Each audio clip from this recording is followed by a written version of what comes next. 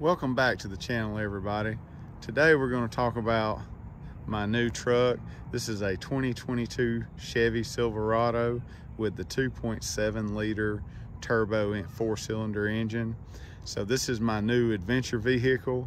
If you saw the last video about the Yukon, or the last car video I did was about me selling my 05 Yukon XL.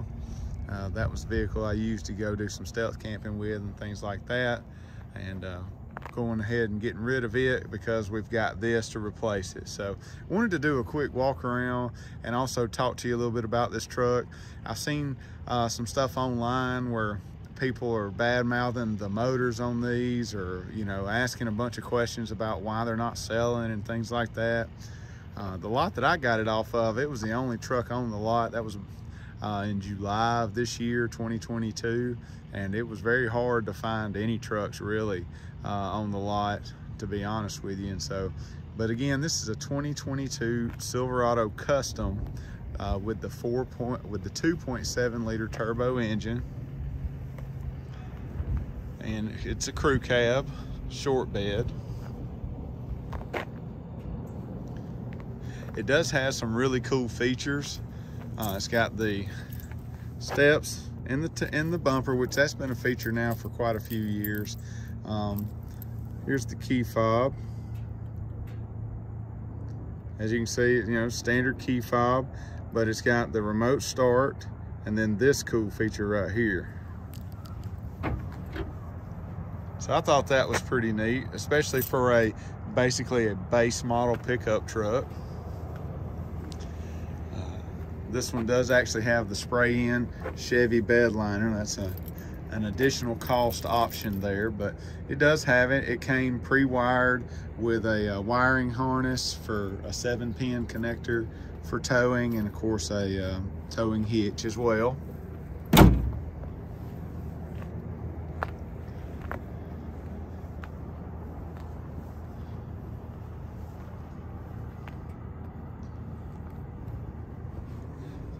Now, one of the things that I like about this truck is how high it sits. It's a 2-wheel drive, but it is a high sitting truck, and I like that.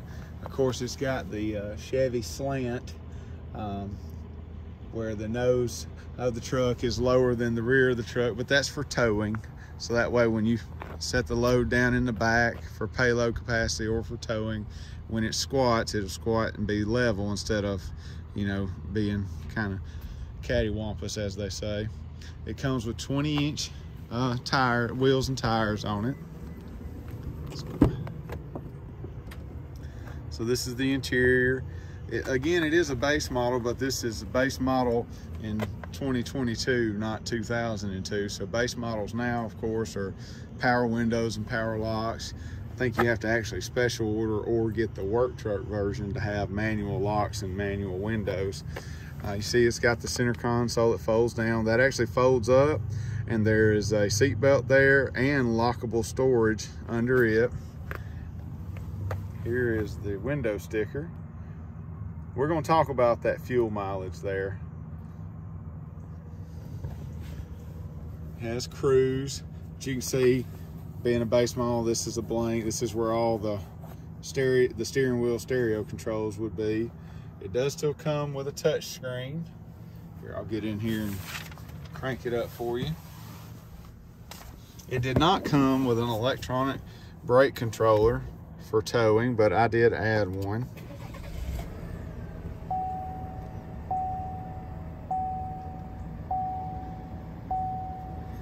Now, don't pay attention to that fuel mileage that it's showing right there. I had the truck sitting and idling, and of course that just tears up fuel mileage, so don't worry about that. I'll actually insert a picture of some standard fuel mileage that I've been getting on this thing. It's been 18.7 miles per gallon over 300 miles on a tank of gas that I was driving, so that's not bad. The window sticker here, it says 19 in the city, 22 on the highway. And I can tell you, on the highway, when I'm taking it easy, I've got excuse me, I've gotten 22 to 23. In the city, if I'm taking it real easy, I can get around 19. But, you know, that like I said, on the picture that's going to be inserted into the video, it'll show 320 something, 330 something miles, I believe. And it'll show like 18.6 to 18.7 on the fuel mileage. That's really pretty good for a big old truck, if you ask me. My 05 Yukon had the 5.3 liter V8, and it was terrible. Around town, I was getting 15 and a half miles per gallon. So this is definitely a step up.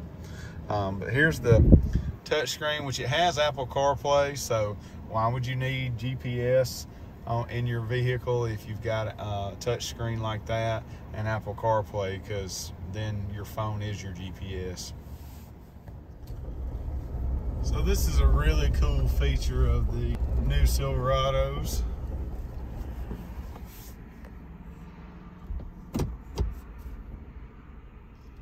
So you've got the normal backup camera, but then you also have, for towing, the backup camera that leads you into the hitch.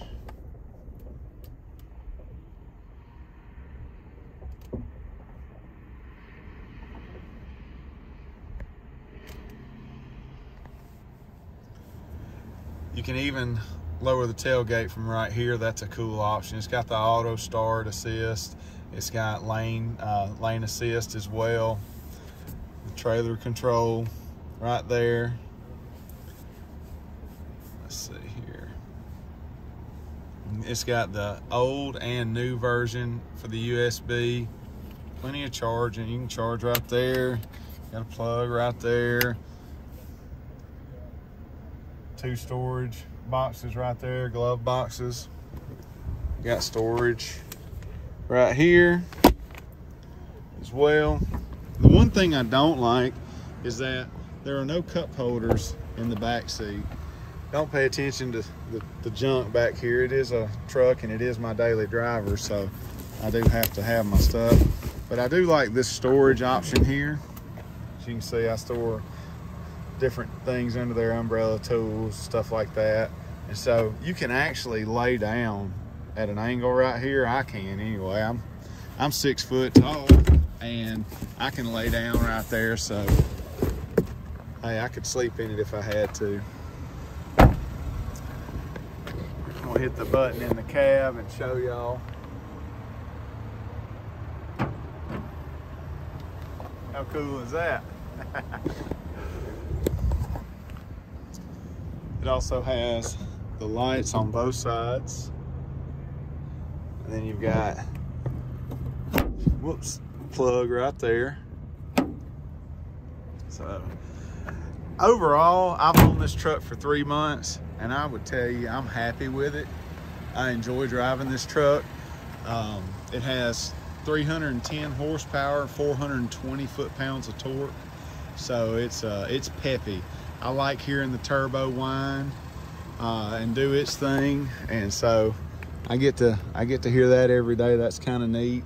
You know, we are in what's called boost season, so you know, as it starts to cool off outside, the air gets denser, and you know, your vehicle starts to make a little bit more power, and so it can be harder to get the good gas mileage because it's so much fun to drive. There's not a lot to see when you pop the hood. Got a little bit of dirt under here and everything because I've got a little bit over 3,000 miles on it now.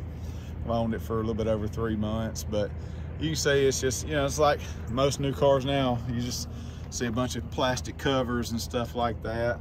Not a whole lot to see really.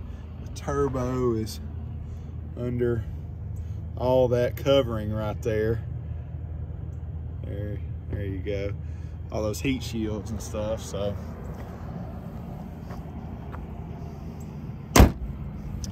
but yeah, that's my 2022 Chevy Silverado. It's a great truck. I like it.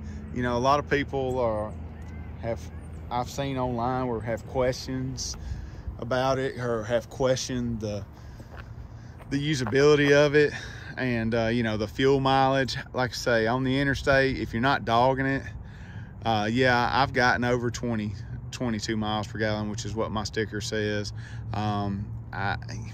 in the city, you know, stop and go. I'm kind of a heavy-footed person, but where I drive at every day, I'm not getting on the highway. I am just taking back roads, and like I say, I've been able to get 18.6 to 18.7 miles per gallon, and that's over a tank of gas. So, you know, that's a pretty good average, and I'm hoping it'll get better, you know, as it kind of gets broke in, so to speak. But yeah, that's my truck, and that is the 2022 Chevrolet Silverado Custom with the 2.7 liter turbo. And thank you so much for watching this video. I am going to do some more videos on this truck. I towed my camper with it, and want to, you know, I'll show you about that and talk to you about all the fuel mileage and how well it tows, how well it doesn't tow, and all those things. And so, you know, if you like this kind of content, please think about liking and subscribing to the channel. And thank you so much.